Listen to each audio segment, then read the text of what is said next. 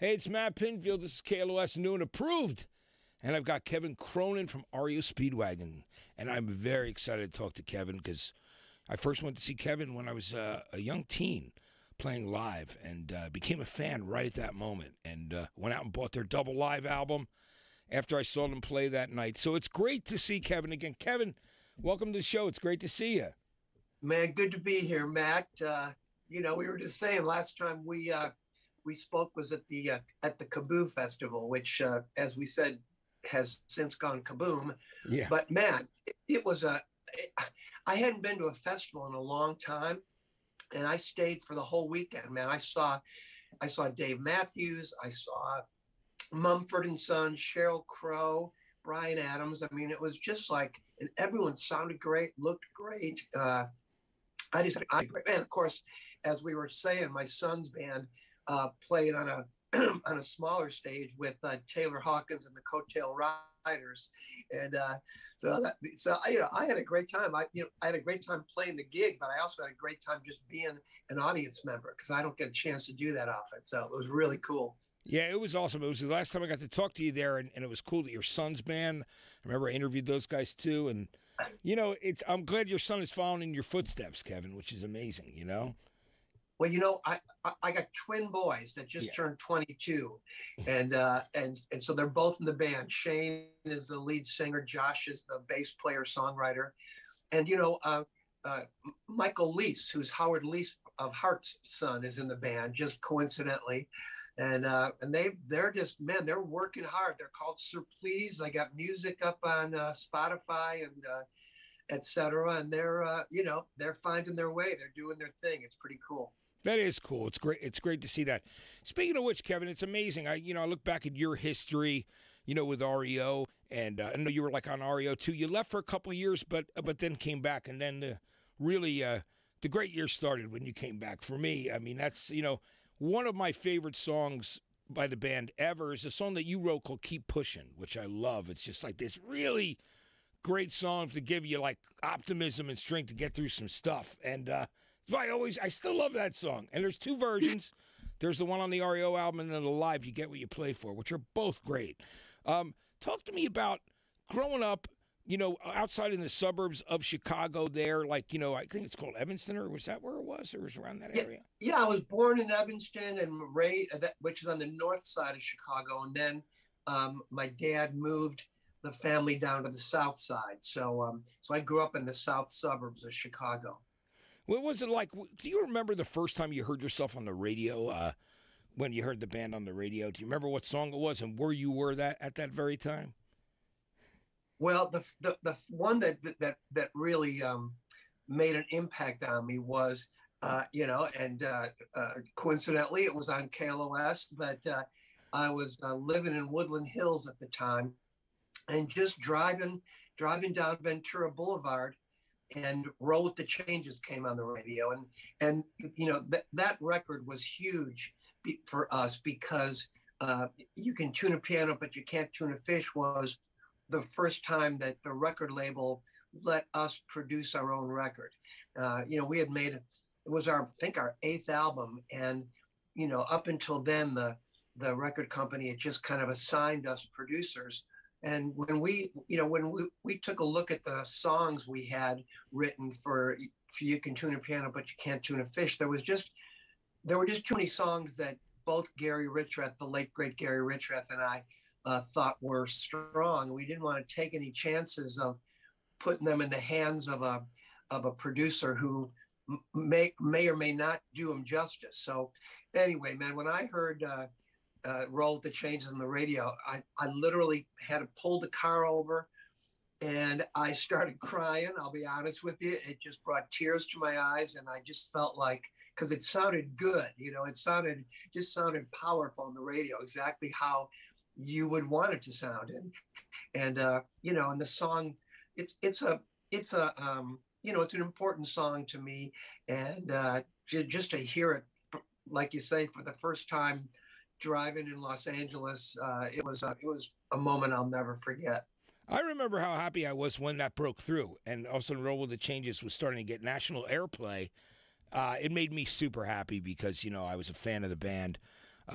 which was so cool. And, you know, I want to talk to you about that because it was interesting how there were certain parts of the country where you guys were getting the exposure, you know, in the Midwest and other places. But when I first saw you in New York City, you know, that's how I discovered you playing live. And I would think that a lot of the audience was probably people that were also transplants, and some other people like myself who were young were just discovering you guys at that period of time. For the live album, you get what you play for, that great double live record. And I heard Like You Do, and I went, wow, this is, man, who are these guys? And I was really excited. And again, you had a new fan in me, like, right after that. That's awesome. Which was cool. Tell me about that tour in particular, because it's so amazing. You know, I've had Rob Halford here on the show, and he talked about just how great you treated him, how much he loved you guys, because that was Judas Priest's first U.S. tour. I'm almost positive, because they were on an indie label. Then they had their first album on Columbia, Sin After Sin. It was that tour. And, you know, Stars were the band in the middle in New York. And I remember discovering Judas Priest the same day. And they, you know, might have had, you know, 3 feet to play on, you know, like any opening band does. Everybody's got to go through that, you know. But tell me about that, because you guys have forged a friendship. You guys have been friends for years because of that. Let's talk about that. Well, you know, I recently, maybe a year or two ago, did a show on Comedy Central. I can't think of the name of it, but it was a number of comedians who had a connection to rock and roll, a certain band, a certain song. And so I did a thing with Mark Duplass, he's just a hilarious dude, great guy.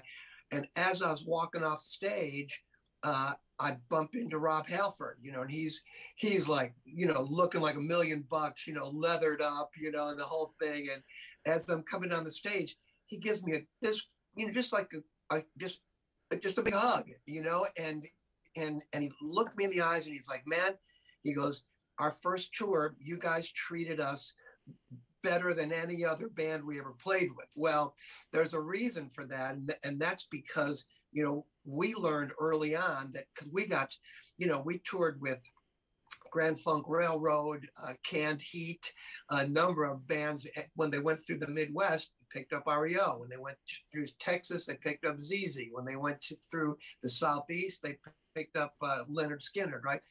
And they would give us like maybe one spotlight, you know, no monitors. They just like, they were, I don't know why they treated us that way, but then we did a short tour with Aerosmith, and first night of the tour, Joe and Steven come in the dressing room, sit down, they hang, they give us full lights, full sound, invited us to, you know, to their meal every night, to their party every night. And we're like, well, this is the way to do it. And their theory was the better we sound and the better we go over, the audience is going to be psyched up. And then it just makes them work a little harder, you know, and that's how it's supposed to be. You know, you want the whole show to, you know, you want the audience to walk out of there feeling like they got their ass kicked in a good way, you know? So I remember Judas Priest from, you know, if you remember that was pre-Leather, man, that they were just an English rock band at that point. And at some point after that, they kind of changed their image, and that's when they hit big. And yeah, I've always got a soft spot in my heart for Rob and those guys. I'm always rooting for them. Yeah, you know, there was talk that some of that Leather might have been influenced by, you know, Rob making it out to the West Village while he was there on that tour with you guys, you know. So I think that might have been, you know, which is amazing. But I love that story. That's great, and it's good to hear the Aerosmith guys were so cool to you back in the day as well. You know, I will never forget those guys, because you know that we had been accustomed to being to the headliners kind of being a little intimidated, because we were young and hungry, and we were rocking hard, and you know and I think maybe some of the bands we toured with were, I don't know what the problem was, but anyway, it was great to tour with Aerosmith, and that's, you know, that's the right way to treat people, and we've been that way ever since. I completely believe that, and knew that would be the way that you guys were. You could just tell, you know, which is amazing. Now let's talk about, so we talk about, you know, literally you can't tune a piano, you can tune a piano, but you can't tune a fish, was like really paving the way. And then of course High Infidelity was the, 10 million sold, hit after hit on that record. It was amazing just to see how things exploded. And I got to talk to you about that. What I loved, you were in that, I Want My MTV documentary on A&E, and I loved the self-deprecating style. You were like, well, you know how those videos look now, and it's funny. When you look back on that period, do you feel in a big way that MTV was a big part of bringing it to the next level in that when it was in its infancy back then? Well, it was, Matt, it was the timing of it, couldn't have been more, you couldn't have scripted it any better for us because, our album, hit in like March of 1981. And we were and you know this, we were a Midwest band. We were playing, arenas and stadiums in St. Louis, Kansas City, Indianapolis, and then we'd get out to New York, and we'd be lucky if we could headline CBGBs. It was that type of thing. And with High Infidelity, suddenly the whole thing exploded, and right in the middle of that explosion, MTV came on, and so we went from being a faceless.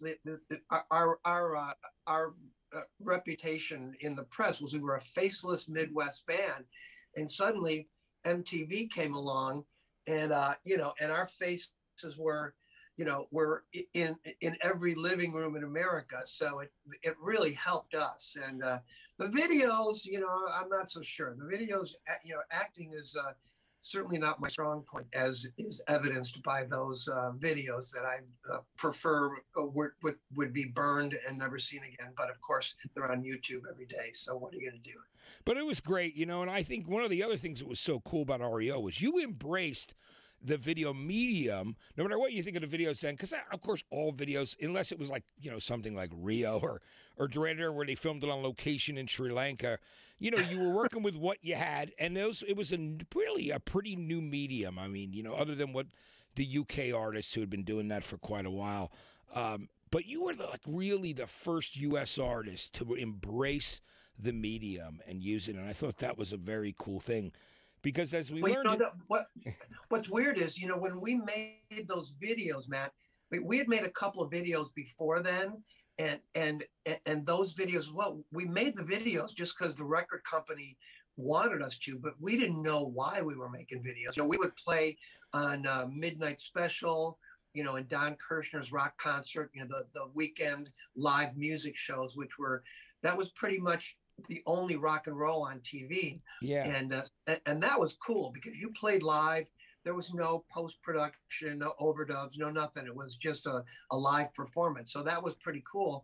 But I think they might have started using music videos a little bit on those shows. Maybe that's why we were doing the videos. But, I don't know if you know this, but about a year before MTV came out, their original concept was that the VJs were going to be front men from various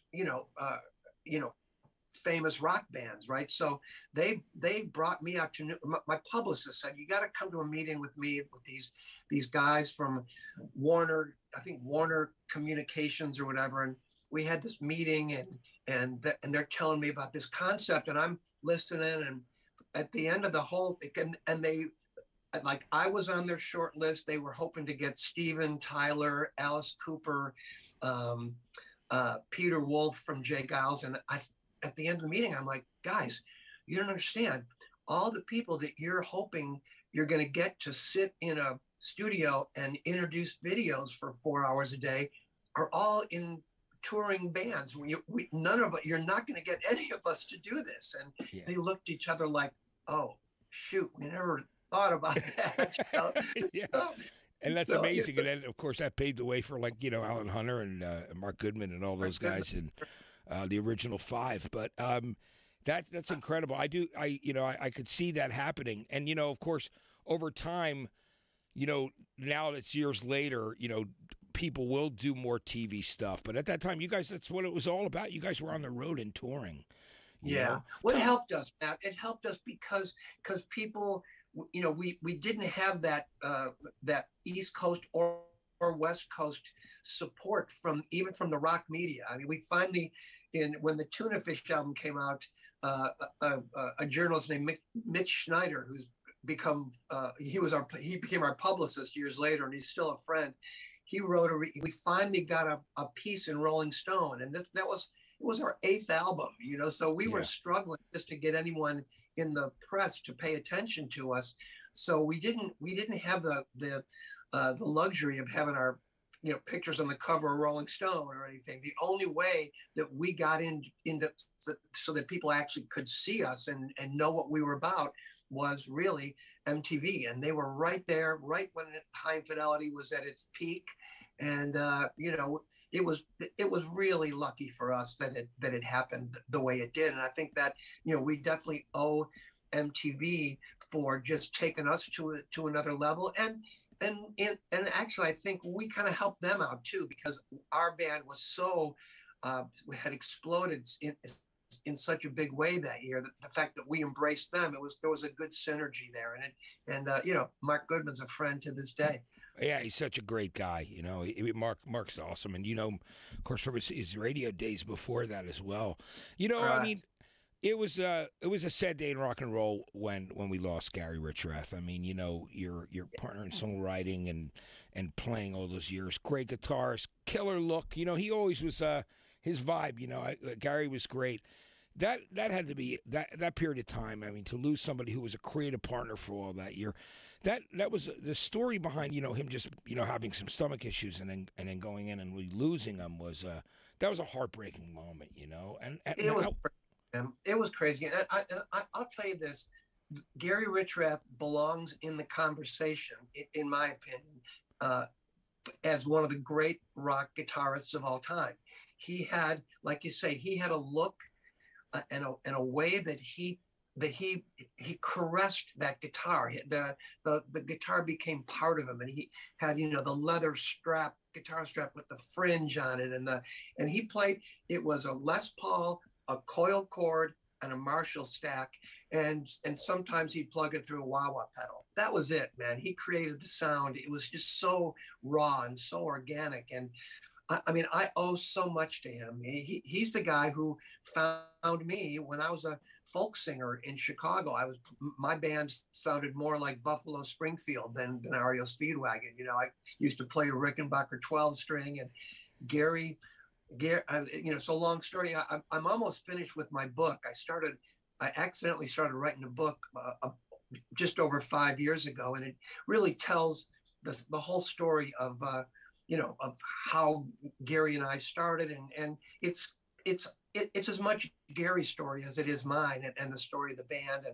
But yeah, he gets overlooked, and I don't understand it, and because you know, anyone you saw him you got to see him live. He just you remember he killed it. He was great. In the middle of our show, we would all leave the stage, and he didn't have a vocal mic. He stood on stage with his Les Paul and entertained the crowd for like 10 or 15 minutes every night. And he would hold a stadium spellbound, man. And he would play, but he would play with them, you know, and he had a way of bringing the crowd in without saying a word. You know, I used to say, you know, Gary talks with his guitar, and he surely did. And, you know, his music and his spirit lives on, man. We play a number of songs that Gary wrote in our live set today, you know, to this day.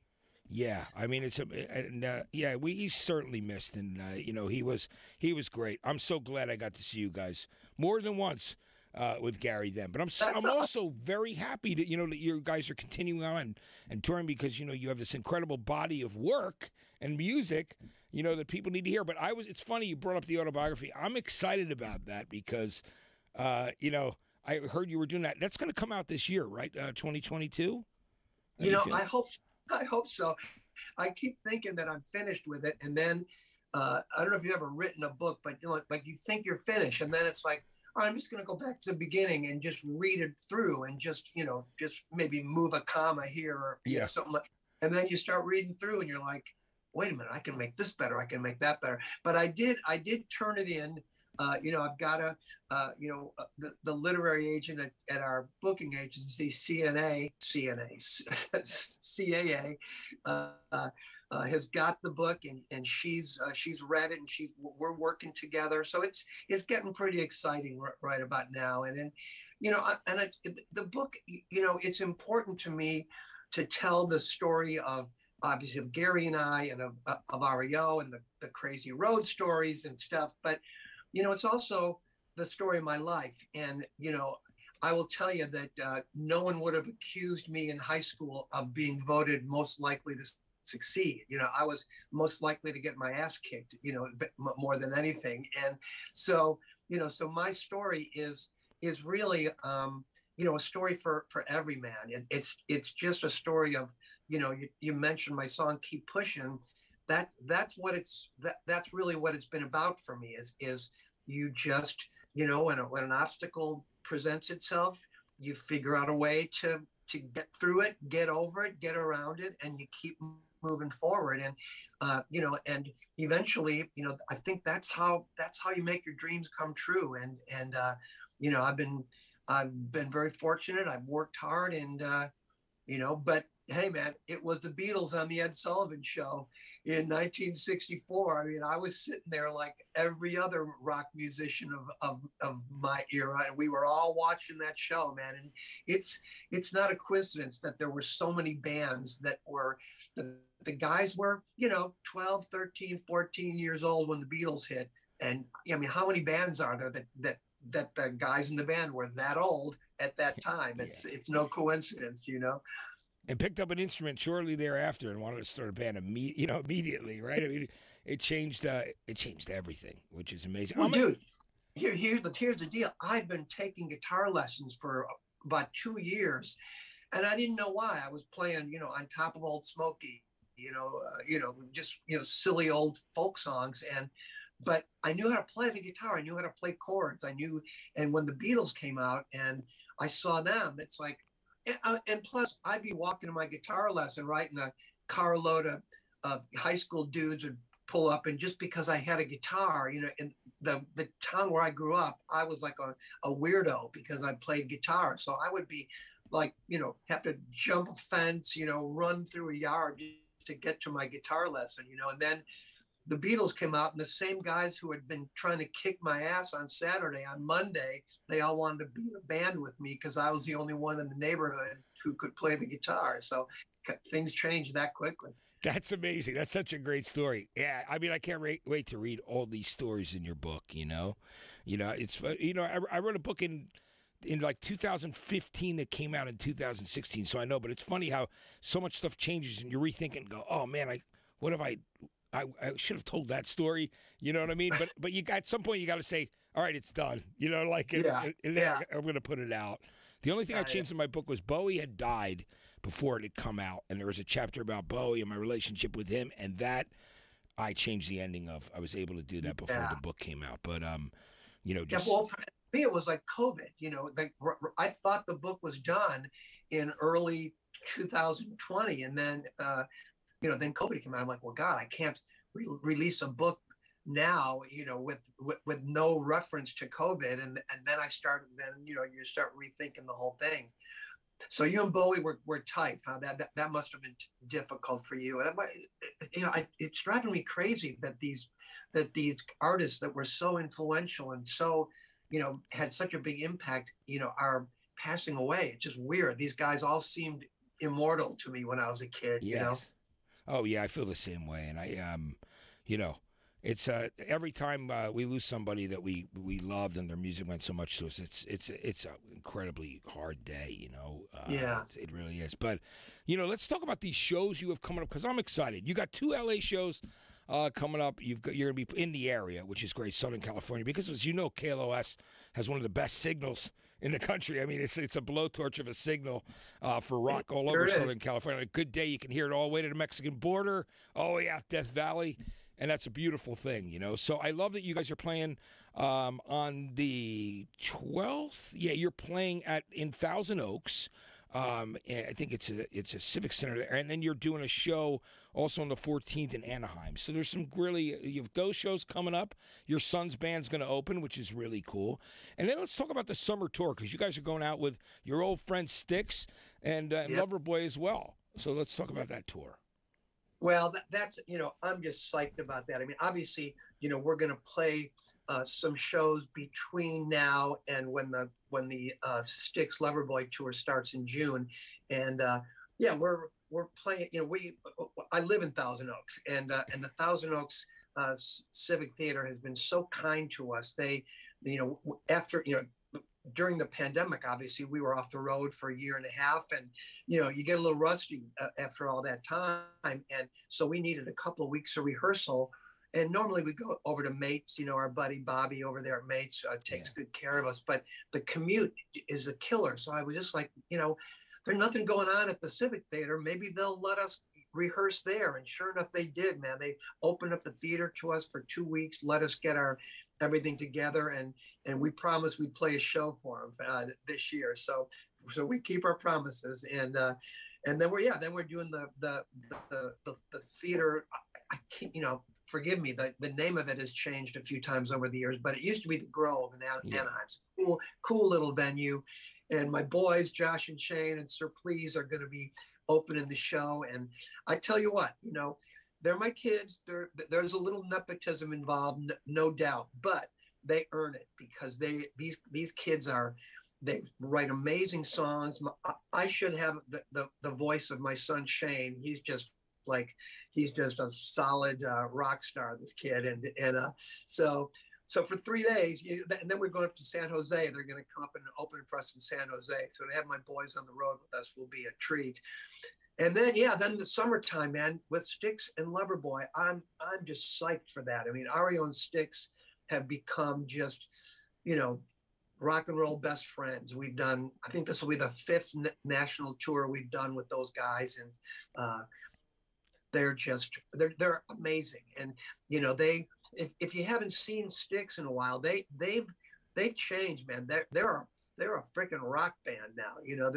They kind of shed the theatrical side of the band that was a big part of their success, no doubt. But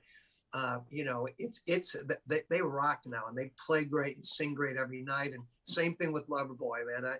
I did a tour with Mike Reno and Ian Gillan of Deep Purple in 2019 in Europe, where all three of us took turns fronting this giant symphony orchestra and playing our hits in front of them. And Mike and I just had a great time. And so when it came time to figure out who we were going to get to tour with us, I'm like, we got to call Reno.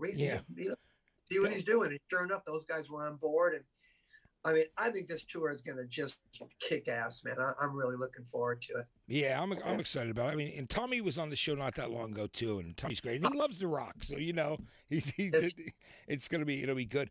I meant to ask you too. It's great with your two sons. It's interesting because Lars from Metallica's sons. I've been kind of helping those guys out a little bit, coaching them. Because they live in town here and they don't live up in the Bay. And showing up for some of the rehearsals and just talking ideas with them. And I love that. I think it's cool because it's almost inevitable in a lot of ways. Your kids either are into the music thing or they're drawn to that, or they kind of go the exact opposite way. But let me ask you this: do your sons play you any new artists that you like, or do they go, Dad, you got to hear this, or they ask you to turn them on to some old stuff? How does that work with that dynamic? Exactly what you say, Matt. It's I learned so much from them because they're in touch, and they got their ear to the ground. Sadly, the new ways of music delivery are, I'm just trying to get up to speed with it all, but so yeah, I mean, they rehearse at our house, so I'll be out in the yard listening, and if I can't help myself, if I hear something that makes my ears pick up, I'll run in and I go, dudes, that was great, what's that, or so they're very cool. They the beautiful thing in our family was Josh and Shane, my sons, they were basketball stars first. They played basketball from the time they were in fourth grade and all through up until high school, and they were both really good. But my daughter Holly, who is a talented young lady herself, she's a couple of years older, so she was in the choir in their high school, and she talked the boys into joining the choir because they needed more boys. So my son Shane started getting solos at the choir shows, and he's like, wait a second, so I can impress girls just as easily by singing as I can by shooting 3-pointers, and I don't have to sweat my ass off for 11 months out of the year, every day.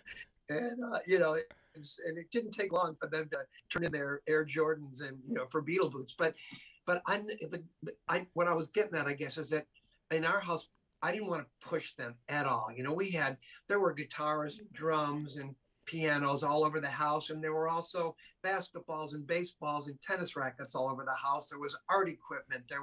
And we just, my wife is amazing, and our thing was just let's see where they go. Wherever they go, we'll support them. And it's crazy that they ended up playing in a rock band, and during breaks in their rehearsals, they go out and shoot baskets, which is exactly what REO Speedwagon did for years. I mean, it's uncanny. And I swear I didn't push them in that direction at all. It just happened naturally. So, I'm happy for them. And, but how, that the music business is a lot different now. And I hope that they can find a niche and make a go of it. They got one more year of college, and then they're going to be out there, going for it big time, probably traveling around the country in a van just like we did. And so, yeah, it's pretty cool. That is awesome. I think that's great. It's amazing when you see our kids grow up around it. I love what you said, too, because it was the same thing. I have 2 daughters, and it was the same thing. I didn't push them into any type of music or where to go. I kind of let them go with their passion, and that's so important that you do that as parents. It sounds like you and your wife did such a great job with them. And I got to meet the guys at Kaboo, and they were great. I met your sons, you know what I mean? They were so cool. So that that was like the biggest thing that ever happened to them at that point. The fact that you were willing to interview them and that just meant the world to me, and it said a lot about who you are. That you're just that you're into supporting young bands and giving them a shot and listening to them and talking to them and giving them that experience. And that's kind of our job. We got to help. We got to do what we can. I mean, when REO tours in the off season, we'll play theaters and so we pick up young bands, young artists to open the shows for us around the country, just the same way bands did with us when we were starting out. And you gotta pay it forward, as they say. And my boys will never forget that interview you did. And I'll tell them that you were asking about them today. Yeah, tell them I said hello. They were great. I really enjoyed them. I got to say that, and it's great. It was really my pleasure. And you're the same way. It is about helping out new young artists and exposing them and helping let people know they're there and get people to pay attention. It keeps everything going in rock and roll. It's got to happen. You know what I mean? It's so, I love it. And I really enjoyed the experience. You got to say hi to the guys for me, I will do that. Absolutely. Matt. Kevin, this was great. I really appreciate you taking the time today. It's always a pleasure to talk to you. I just got to tell you. Well, thank you, Matt. I appreciate that. I appreciate being on KLOS. You guys have supported our music from the very beginning, and I always say it takes everybody working together, from the artists, from the crew, from the radio stations, and people in the venues. We're all in this together, and the more we support each other, the better it's going to be. And so I really appreciate you having me on, and let's do it again, man. I always enjoy seeing you. Yeah, it's great seeing you. One of these days we'll have you come in, when things get a little less crazy with COVID. I'd love to have you in the studio and we'll hang out. It'd be great. Love that. That would be great. Yeah, Kevin, so take care, and thank you so much for doing the show. It was great to see you. You got it, Matt. Great seeing you too, and we'll see you down the road. Absolutely, you got it. Thank you, Kevin. It's great. All right, man. Kevin Cronin, everybody, from REO Speedwagon, doing shows in Southern California, January 12th, January 14th. The 12th is Thousand Oaks, and that's at the Civic Center there. And the place that used to be called The Grove on the 14th might still have something to do with the title. And then, of course, the tour this summer we're really excited about. It's great to have Kevin. Love catching up with him. Thank you so much for watching us. I'm Matt Pinfield. This is KLOS, new and approved.